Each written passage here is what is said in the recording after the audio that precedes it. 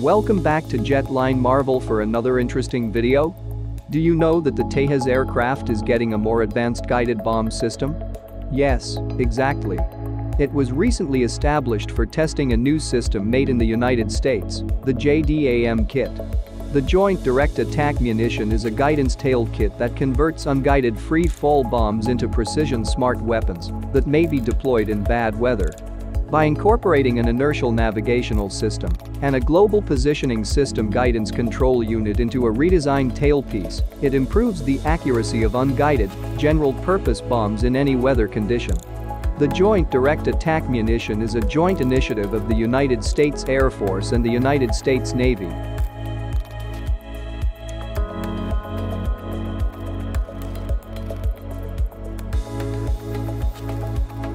Since the year 1999. During the tests, almost 450 JDAMs were dropped, resulting in an astounding 95% system dependability and a 9.6-meter accuracy rate. JDAM has been proven in operationally comparable testing, such as drops through clouds, rain, and snow. During these tests, a B-2 dropped 80 JDAMs on several targets in a single run. So, how similar are the JDAM, Spice, and Hammer to one another? None of the three systems are bombs in the technical sense. It's a series of kits that can be fitted on unguided bombs currently on the market. Existing dumb bombs, or even laser-guided bombs, have guidance devices, fins, wings, and other components grafted on to turn them into guided, glide bombs that fly to their targets.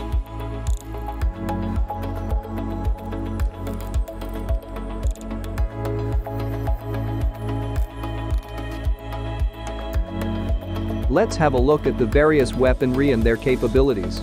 Spice's most important feature is that it is created by a Rafale advanced defense system.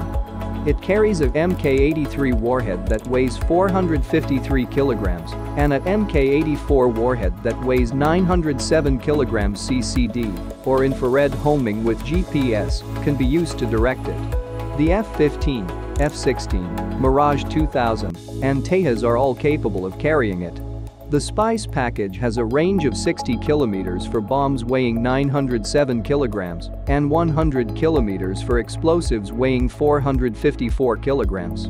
A new Spice variation, the Spice 250, has also been created, which is a 113 kilograms weapon capable of hitting targets up to 100 kilometers distant.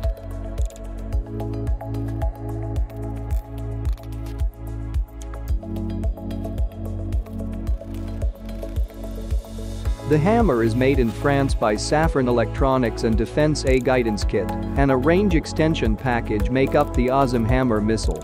The Smart Bomb Unit SBU 38, 64, and 54 are equipped with Mk-82 warheads.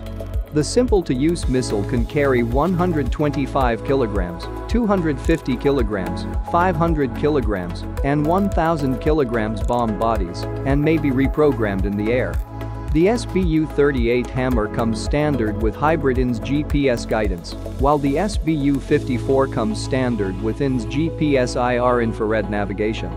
SBU-64 employs INS GPS laser navigation in its most recent iteration. The missile's propulsion system, which comprises of a solid rocket motor and 4 winglets for flight control, is located at the back of the missile.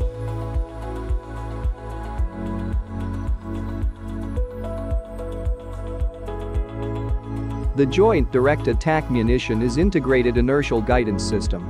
It is paired with a Global Positioning System receiver guides JDAM-equipped bombs, giving them a range of up to 15 nautical miles or 28 kilometers. Bombs with the range and weight from 230 kilograms to 910 kilograms. It is designed to improve on laser-guided bombs and infrared imaging technologies, which can be hampered by poor terrain and weather circumstances. Some JDAMs are now equipped with laser seekers.